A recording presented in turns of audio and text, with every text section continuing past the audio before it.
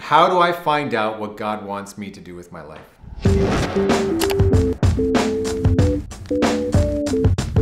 Hello, my name is Father John Paul. I'm speaking to you from Harlem in New York City. The easiest thing to do is to love the Lord your God with all your heart, mind, soul, and strength, and your neighbor as yourself. You can do that right now, even before you come up with the big question or answer the big question, what does God want me to do with the rest of my life? If you can't learn to do what God wants you to do today, you're not going to be able to figure out what He wants you to do in the long run. But in the long run, you have to come up with the question. Does He want me to get married? Does God want me to have a heart for one person alone for the rest of my life? Does He want me to become a priest or religious? Or is He calling me to something else, to have an undivided heart for Himself? One of the foundational questions that I need to ask you, do you know that your Father in heaven loves you?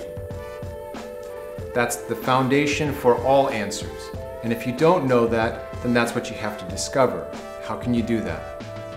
Prayer, reading some of the scriptures, maybe going on a retreat, taking some silence, speaking to someone who knows God and can lead you along that path. And that needs to be one of the foundational steps for even asking the question, what does He want me to do? Second is, whatever He's asking me, can I say yes to that, even if it's difficult? Because if it's difficult, it's going to raise up some fears. And it's good to know what those fears are so that you can deal with them.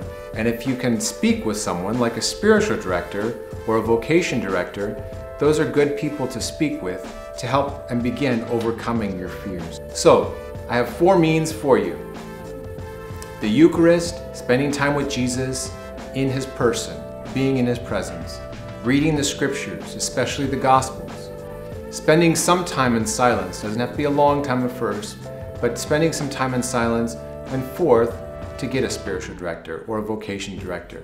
Get these thoughts out onto your lips, into someone else's ears, so that they can start helping you work through this.